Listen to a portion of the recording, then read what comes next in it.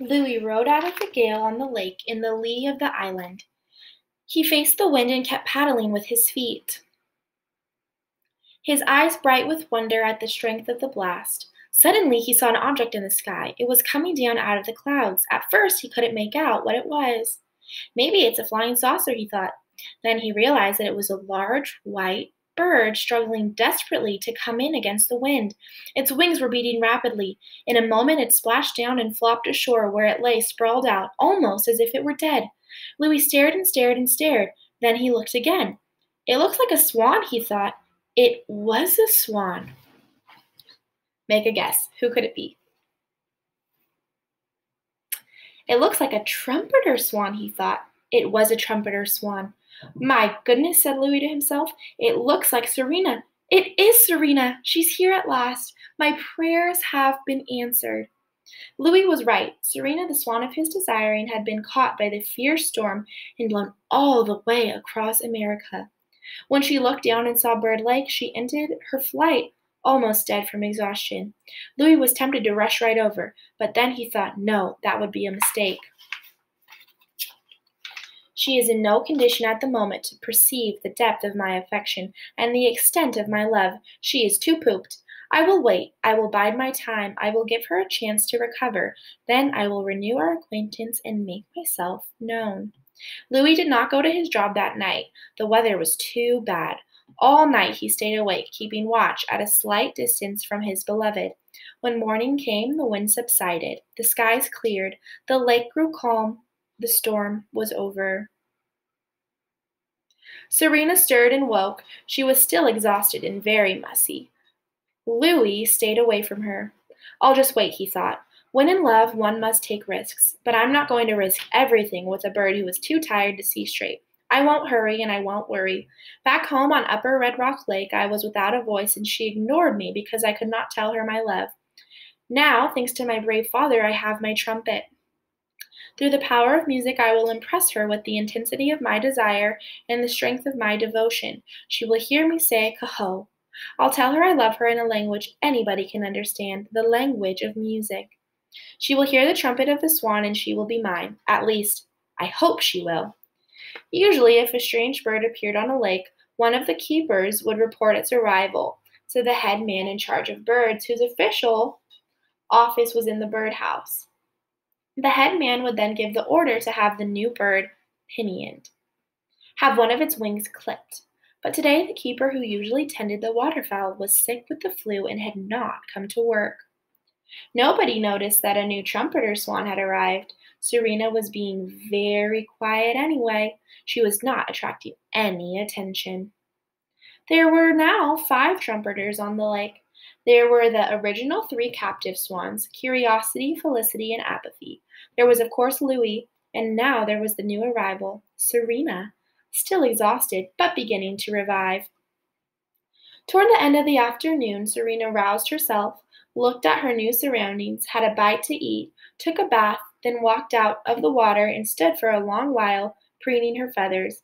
She felt distinctly better, and when her feathers were all smoothed out, she looked extremely beautiful, stately, serene, graceful, and very feminine. Louis trembled when he saw how truly beautiful she was. He was again tempted to swim over and say, Kaho, and see if she remembered him. But he had a better idea. There is no hurry, he thought.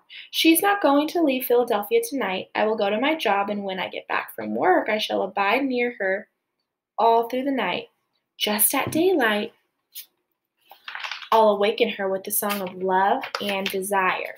She will be drowsy. The sound of my trumpet will enter her sleepy brain and overcome her with emotion. My trumpet will be the first sound she hears. I will be irresistible. I will be the first thing she sees when she opens her eyes, and she will love me from that moment on. Sounds like a good plan. I wonder if it will work for him. Louis was well satisfied with the plan and began to make preparations. He swam ashore, removed his things, hid them under a bush, then returned to the water where he fed and bathed. Then he fixed his feathers carefully. He wanted to look his best next morning when the meeting was to take place. He drifted around for a while, thinking of all the songs he liked, and tried to decide which one to play to wake Serena in the morning. He finally decided to play Beautiful Dreamer, Wake Unto Me. He had always loved that song. It was sad and sweet. She will be a beautiful dreamer, thought Louis, and she will wake unto me. The song fits the situation perfectly. He was determined to play the song better than he had ever played it before. It was one of his best numbers. He really knew how to play it awfully well. Once, when he played it at one of his Sunday concerts, a music critic from Philadelphia newspaper heard him, and the next morning the paper said, "Some of his notes are like jewels held up to the light. The emotion he transmits is clean and pure and sustained." Louis had memorized that statement because he was proud of it. Now he was anxious for morning to come, but he still had his job at the nightclub to go to. He knew that the night would be long and that he wouldn't be able to sleep. Louis swam ashore to pick up his things. When he looked under the bush, he received a terrible jolt. His medal was there, his slate and chalk pencil were there, his money bag was there, but where was the trumpet? His trumpet was gone. Poor Louis! His heart almost stopped. Oh no, he said to himself. Oh no! Without his trumpet, his whole life would be ruined. All his plans for the future would collapse. He was frantic with anger and fear and dismay. He dashed back into the water, looked up, looked down the lake. Far off, he saw a small wood duck that seemed to have something shiny in its mouth. It was the trumpet, all right. The duck was trying to play it. Louis was furious. He skimmed down the lake, going even faster than he had on the day he had saved Applegate from drowning. He had swam straight for the duck, knocked him on the head with a swift blow from his wing, and grabbed the precious trumpet. The duck fainted. Louis wiped the horn, blew the spit out of it, and hung it around his neck where it belonged. Now he was ready. Let the night come.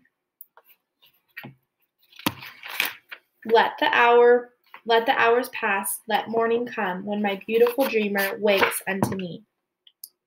Night came at last. 9 o'clock came. Louis went off to work, riding in the cab. The zoo quieted down. The visitors had all gone home. Many of the animals slept or snoozed. A few of them, the great cats, the raccoon, the armadillo, the ones that enjoyed the nighttime, prowled and became restless. Bird Lake was clothed in darkness. Most of the waterfowl tucked their heads under their wings and slept. At one end of the lake, the 3 captive swans, Curiosity, Felicity, and Apathy, were already asleep. Near the island, Serena, the beautiful Serena, was fast asleep and dreaming. Her long white neck was folded neatly back. Her head rested on soft feathers. Louis got home from work at 2 in the morning. He flew in over the low fence and splashed down near Serena, making as little noise as possible. He did not try to sleep. The night was fair and crisp, as nights often are just before Christmas. Clouds drifted across the sky in endless procession, partially hiding the stars. Louis watched the clouds, watched Serena as she slept, and waited for day to come. Hour after hour after hour. At last, a faint light showed in the east. Soon creatures would be stirring. Morning would be here. This is my moment, thought Louis. The time has come for me to awaken my true love. He placed himself directly in front of Serena. Then he raised the trumpet to his mouth. He tilted his head. The horn pointed slightly upward toward the sky, where the first light was showing. He began his song. Beautiful dreamer, he played, wake unto me. The first 3 or 4 notes were played softly. Then, as the song progressed, the sound increased. The light in the sky grew brighter. Beautiful dreamer, wake unto me. Starlight and dewdrops are waiting for thee. Each note was like a jewel held to the light. The sound of Louis's trumpet had never before been heard at this early dawn hour in the zoo, and the sound seemed to fill the whole world of buildings and animals and trees and shrubs and paths and dens and cages. Sleepy bears dozing in their grotto pricked up their ears. Foxes hiding in their dens listened to the sweet and dreamy sound of the horn blown at the coming of the light. In the lion house, the great cats heard. In the monkey house, the old baboon listened in wonder to the song. Beautiful dreamer, wake unto me. The hippo heard in the seal in his tank. The gray wolf heard in the yak in his cage. The badger, the coon, the ring-tailed coyote, the skunk, the weasel, the otter, the llama, the dromedary, the white-tailed deer, all heard, listened, pricked up their ears at the song. The kudzu heard, the rabbit, the beaver heard, and the snake who has no ears, the wallaby, the possum, the anteater, the armadillo, the peafowl, the pigeon, the bowerbird, the cockatoo, the flamingo, all heard. All were aware that something out of the ordinary was happening. Philadelphians, waking from sleep in bedrooms where the windows were open, heard the trumpet. Not one person who heard the song realized that this was the moment of triumph for a young swan who had a speech defect and had conquered it. Louis was not thinking about his large, unseen audience of animals and people. His mind was not on bears and buffaloes and cassowaries and lizards and hawks and owls and birds in bedrooms. His mind was on Serena, the swan of his choice, the beautiful dreamer. He played for her and for her alone.